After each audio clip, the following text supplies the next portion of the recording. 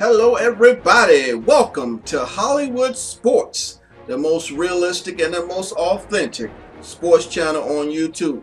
Hey guys, I am the general manager / owner for the Washington Redskins franchise. And I'm about to show you some, some owner GM operations.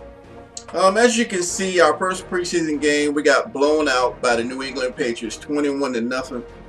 I don't know what was going on in that game, but we didn't play well at all. But let's look at developed players. We're not going to do it right now, but we're going to be upgrading some players here right before we get the season started. But we're going to go through our first preseason games first. As you can see, we can upgrade some guys, but we're going to get some XP first. All right. We look at our team goals. Team passing yards, Brandon Rakpo tackles, Alfred Morris rushing yards. We got Ryan Kerrigan, our left outside linebacker, with an overall 87, age 26. Looking at his tackles. Those are the categories right now. We haven't built them up yet. You look at Trent Williams. His goal is 4,500. As far as team passing yards, and right now they're at 0, so we're going to keep track of everybody's stats right here. For example, you see Stephen Bourne right there, rated overall 81. Right now he has no XP. He's our right end in our 3-4 defense, and his goal is to have 45. So we're going to check those goals out on a weekly basis and see how the guys are playing. We have our we just went there. We have our development history, and we'll be reviewing those too. As you can see, Deshaun Jackson right there, his experience is +17. Then you got their confidence changes and their progression recap, which we have no data on these right now. Brian Arakpo, you're looking at his preseason week 1, he's got 15 points to experience. You can see the coach trait, consistency, development trait, and drill result. I like this CFM, man. It's really detailed, it's really innovative, but it's activity results as far as scrimmage. And right now he has a +15, so we're going to be reviewing those on a weekly, well, probably every 4 weeks, maybe on a weekly basis. I'm not sure yet. We look at our media statements. Right now, our recent media questions, we have none, but we talk about fan happiness. It needs work. Our team popularity overall is 11th, and our recent success is bad. We're 0-1 so far. And it says following through with your responses is vital to maintaining fan happiness. So as an owner, I need to know those things. All right. Says my goals. Okay, there's our owner, Dan Snyder. It says we need to win 14 games. We'll get that legacy award, 10. We can go undefeated. We can get 50 legacy reward points. It says finish the NFL regular season unbeaten in your career. Right? That's kind of hard. Get 1 Super Bowl, win a Super Bowl in your career. So 100 legacy points. So these are about getting legacy points for our owner Dan Schneider, which I am the owner and GM, but Dan Schneider holds me responsible for getting these points for him. We're going to be looking at those throughout the season. All right, going a little forward, let's look at some top stories real quick. It says a report from Redskins headquarters says the team is grooming left end Javaris Jenkins to make a major impact on the team sooner than later. You got Jay Gruden held a full team scrimmage this afternoon, giving multiple second string players reps with the first team offense and defense, trying to get them some work in. And also Dan Schneider is willing to spend what it takes to win in the NFL. So we got an owner that's willing to spend a lot of money. It's good to know. Mark Schlereth says he talks about Jarvis Jenkins also has been getting a lot of praise from his coaching staff this week. The team looks to be grooming him for a bigger role, you know. And so, yeah, so that's good to know. Head of the Skins, Mark Slareth also says, heard the Skins scrimmage for most of practice today. By far, he says, my favorite practices as a player was Broncos memories.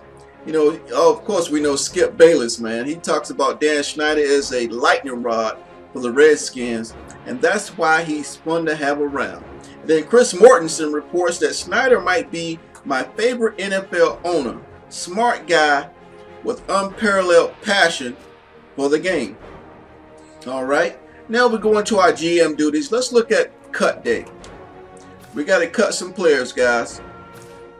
We got 74. We need to get down to 70. So like I said in our first preseason game, we're going to look at stats.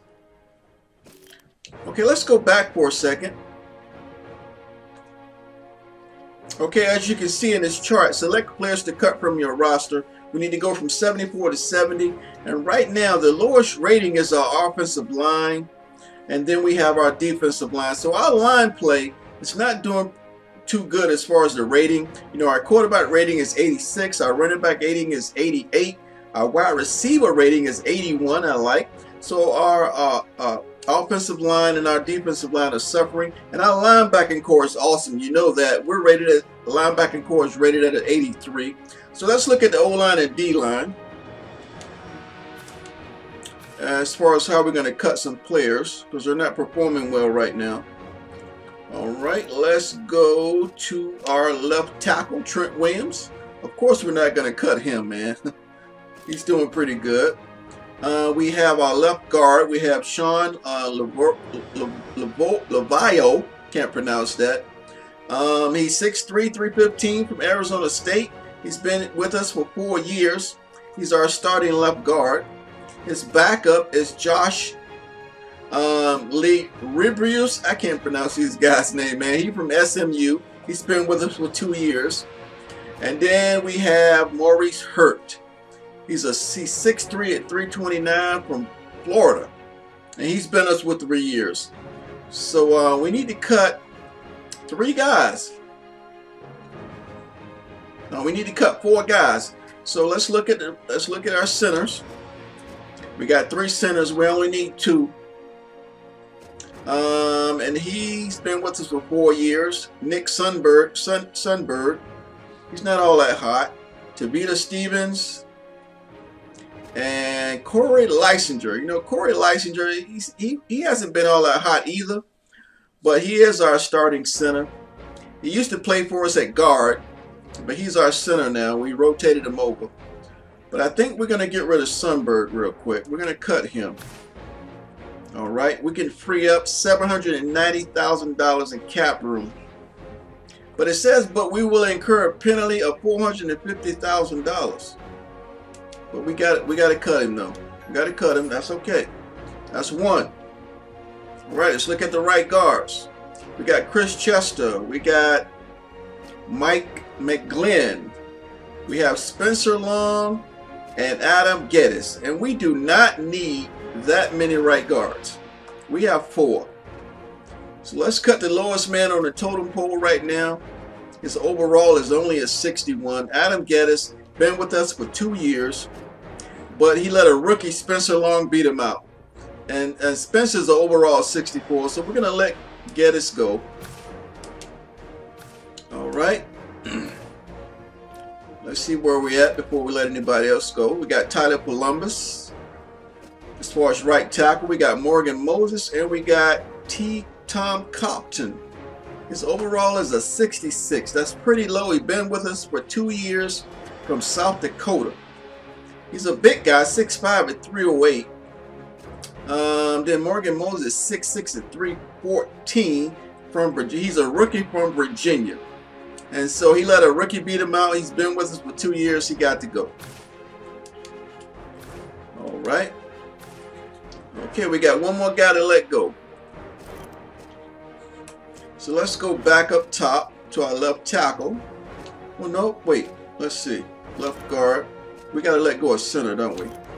Oh, we got him. Okay. Let's go with the left guard. Now, Hurt has been with us for 3 years. 6'3", 329 from Florida. Okay, that's the left guards. Let's look at our left tackle. Well, no, not left guard, but center. Right guard. His overall is a 64, Spencer Long. We don't need to carry 3 right guards. And what was the left guard was a 63 overall, and our right guard was a 64 overall. So we go to left guard, go down to Hurt. He's the lowest man on the totem pole. He's been with us for 3 years. He's not cutting it. He got to get cut. He's causing our performance on the line to get rated pretty low. All right, there's our cut, guys. You're just watching some GM and some owner transactions going on right now. We look at our game prep. We'll come back to that. You see, we know that we lost that preseason game, but you know there's some guys on the trading block. We don't want to look at any guys right now. We're gonna ignore unless they awesome. But he's only overall 72 from the Philadelphia Eagles. Vinny Curry. We're gonna ignore that one. Also on the trade block is Shiloh Keo, overall 74, free safety. We're going to ignore it. We want to see performance from our players first before we start looking at other guys we don't even know about.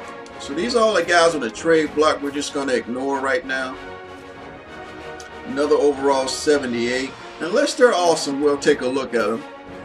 This guy's overall 72, a left end from Cleveland. Also on a trade block from the Detroit Lions, it's Deshaun Combs. Now, he used to be with our team. He used to be with Washington. He's only an overall 73 strong safety. So let's get rid of him. And we can advance the week. Let's take a look at game prep real quick. Select game prep to select game prep activities or delegate. We're going to delegate this week. All right. But before we advance the week, I want to go over here and look at finances. You see we're ranked 28th overall with teams as far as teams go, team value. I won't read them all, but concessions we're doing pretty good. We're number 1. Merchandise we're number 1, and ticket prices we're number 1. So that's pretty good.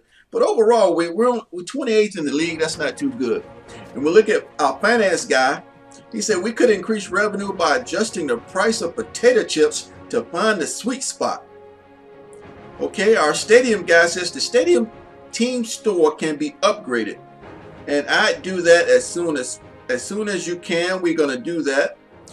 We have one of the least respected head coaches in the league, and that's hurting team value. He's our staff guy.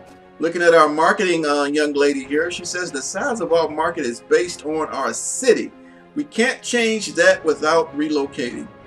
And our fan happiness representative, she says our tickets are competitive priced and the fans love them. So that's good news from my fan happiness executive. And our other team success executive says our team success over the long 5 years is pretty bad. We need to win games. So they're kind of letting me know what's going on as an owner and a GM, and we'll look at individually those kind of things and we'll make adjustments. Well, we're going to see what they look like after the preseason. Before we start the regular season, we're going to go deep into those things. You can see we're the only team in the division that lost right now. The other guys haven't played yet. So that's little GM, little owner operations, guys. So as we advance the week, we ready to advance?